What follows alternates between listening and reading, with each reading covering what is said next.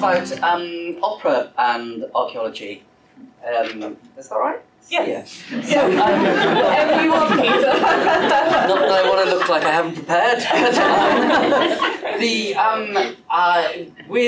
In collaboration with the National Museum of Wales, Amgueddfa Cymru, we've created two operas recently, which I think I touched on in the lunchtime session. One of them, constructed in 2012 to 13, was about the Irish crannog in Llangors Lake, which was excavated by Mark Redknap, who's sitting over there in Allen Lane. And it's Wales's only Irish crannog, so we decided that we would explore that and create an opera.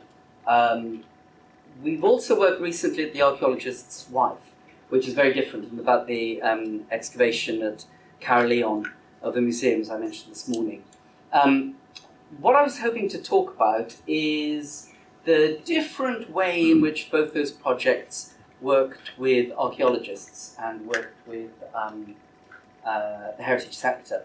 Both operas are pasticcio operas, which means that we've taken a composer and we've taken some of their scores and cut and pasted them together. Pasticcio meaning like a pasty rather than a pastiche. So it's been, we've cut and pasted the score together and then put a new libretto on top of the existing score. So Amgueddfa about the Irish crannog was the music of Handel, and we took music from about 3 of Handel's operas.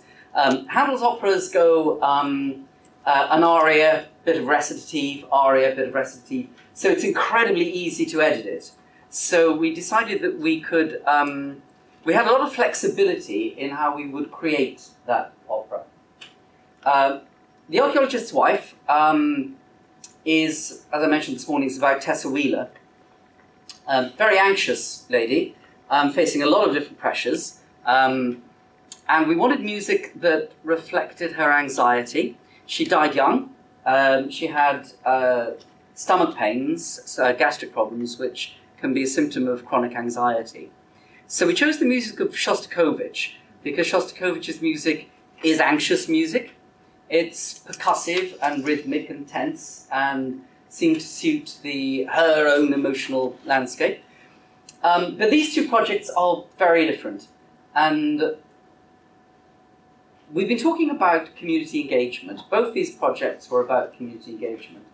And I would suggest that the second one, The Archaeologist's Wife, was structured in a way that delivered a much better standard of community engagement than the first.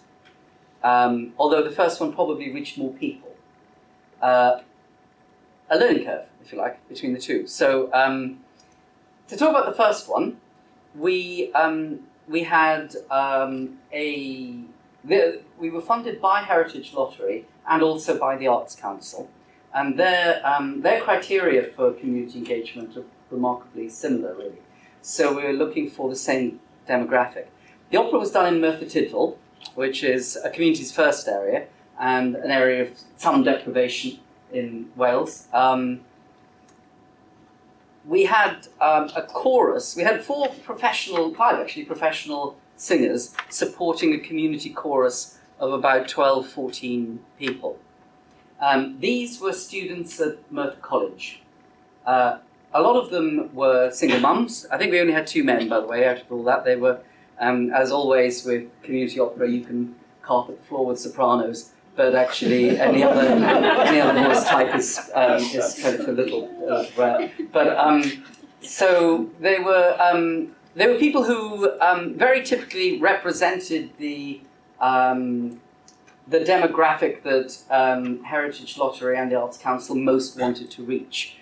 People on very low incomes, people who had started a foundation degree having previously been unemployed.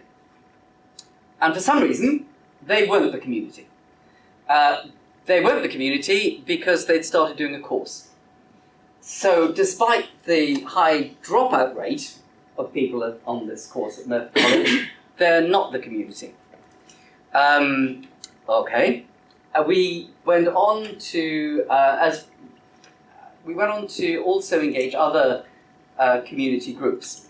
We had a group that was involved in writing the opera. Now, I should qualify this and say that I don't mean people engaged in the editing process of creating the pasticcio opera, but people engaged in the libretto, the words, the dramatic structure and the narrative of it. So in order to make that open to people, I suggested to the community organisation we were working with that rather than have a situation where we've got to train people in how you write opera, we don't ask people to put words to notes. What we do is we discuss the emotional landscape of the opera, we discuss the dramatic structure and the content of the opera, and draw on their experience. But it was a salutary lesson that, although it was very hard to persuade the community organisation that we were working with that it's quite a hard thing to write an opera, they weren't having any of that. They were convinced the community would flock to write an opera. In fact, it was very hard to find people to come and join an opera writing group. Extremely hard. I went to meet a poetry group in a pub in Merthyr Tydfil, because a lot of librettos, of course, in metre. I was heckled. I'm not bitter about it. Kind of, you know, it's a few years ago now. I'm getting over it. But anyway, it wasn't good. But in fact, we had 4 people sign up to write the opera: a retired professor of anatomy, 2 local businessmen, and a published poet. And they were the community because they weren't doing a course; they weren't in education. So, and we held up the rehearsals for 4 weeks while we. So I kind of feel that there were some core questions to be asked as a result of this project about who are not the community. Where do we draw the line between saying these people might fit the demographic that we want, but for one reason or another something disqualifies them from being accepted in the community, and these people are fine. And a part of it is the criteria both of the Arts Council of Wales and of Heritage Lottery are, I would suggest, in some ways overly specific in these things. So that was a salutary lesson.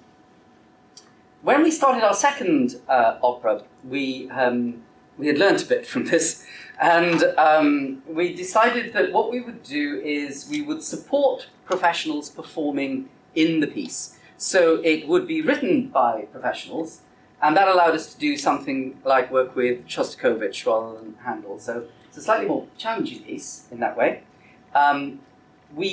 It then meant that the people writing the opera, the arranger and myself, I was the librettist, the people working on it, we could tailor the opera to the community participants. So we could find out who was going to be singing in it, find out their vocal ranges and their capacities, and tailor it to them. So there's less direct community engagement, but at that level, but actually it facilitated more at the performance level. So we had slightly more. We had about 15, 16 in this community chorus. Again, all women, with the exception of 2 men. And their level of engagement that they had was of a better quality, I would suggest. And it also allowed them to look outside the immediate performance and read quite a bit. So I think one of the gentlemen was talking about the things that people can do in community engagement other than the actual archaeology, and I think you mentioned field walking. I would suggest one of the things that we found that one can do with the community very, very productively is the reading and research. There's an awful lot to be found in archives, and people can be taught how to use archives, which does count as valuable, worthwhile training to funders. It means that having got the skill of knowing how to use an archive and how to read archaeological material, the layperson is then in the position where they can apply that to whatever project they personally want to do afterwards. So it is a skill with post-project applicability. We found in both our operas, we had to think quite carefully about the interface between art and archaeology. They do different things, and negotiating where the line comes requires some thinking about. In the case of Amgueddfa, there's quite a lot of documentary evidence about the Llangors panel. It's both contemporary evidence and later secondary source material. There's a lot known. So it's easy to construct a narrative around it. But there are lacunae in the story. And we had to make some decisions about what to do there. Do you step in and do you fill in those? Or do you leave some things unknown? And I would suggest that opera is an ideal art form for that, because it's an artificial way of telling a story in all sorts of ways. It's not naturalistic. And you see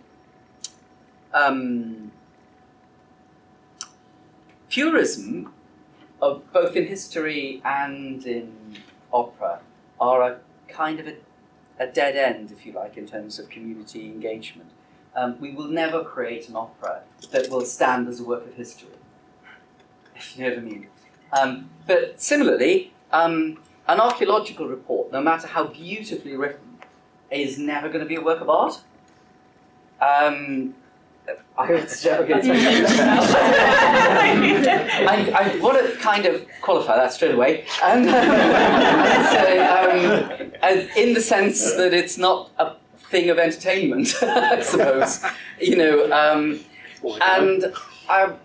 But I think it is possible with at the level of community engagement, it is possible to bring the two disciplines, if you like, of art and history together at the interpretational stage, whereby the community participants go away with a very, very informed understanding of the interpretation of that particular site. It doesn't make them professional archaeologists, but it does mean that their engagement has brought them has brought their understanding far closer than it would be if you had simply picked off an archaeological report off a library shelf at random and flicked through it. It is a real engagement. The reason why the arts make such a good vehicle, I think, for doing this is they draw on, as I mentioned earlier, they draw on competences and expertise which community participants have anyway. And the art, I think, of community engagement is to draw on what people can do and what they can bring to the table, rather than ask them to go beyond that. I think that's as far as I wanted to go there. So, yeah. Any thoughts or questions from anyone? Yeah. A round of applause.